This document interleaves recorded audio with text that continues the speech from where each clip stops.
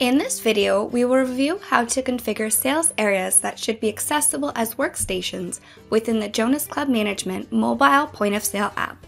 Multiple devices can be linked to the same workstation. To start, let's determine which sales areas will be flagged for use in the app by selecting the applicable sales area, then navigating to the Point of Sale tab and the Staff Mobile App Settings subtab. Enable this area can be used for Staff Mobile App. Optionally override the entry screen template. If you do not want to use the default entry screen template assigned to the sales area, select an override entry screen template to use.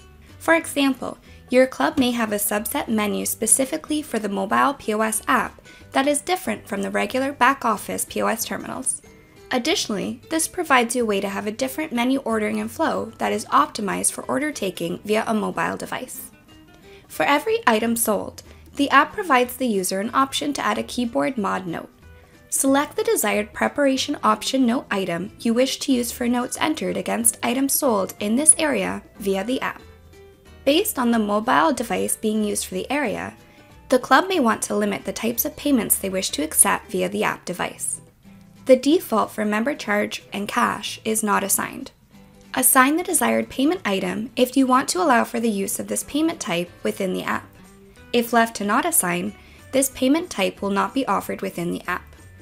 Extra gratuity subcharge code. If assigned, the assigned code will be used for extra gratuities via the app. Select which price will be displayed to the user in the app. Final prices will be applied at time of submitting the device order to back-office POS.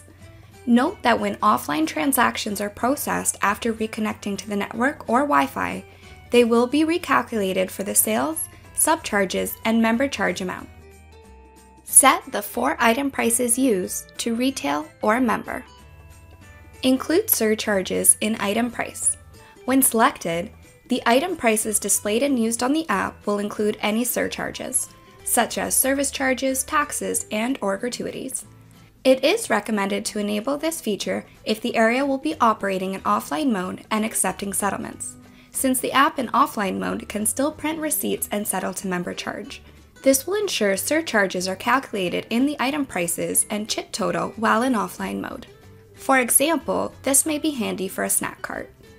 Once you have made your adjustments, select Save, and repeat this process to configure any additional sales areas that should be accessible via the mobile POS app.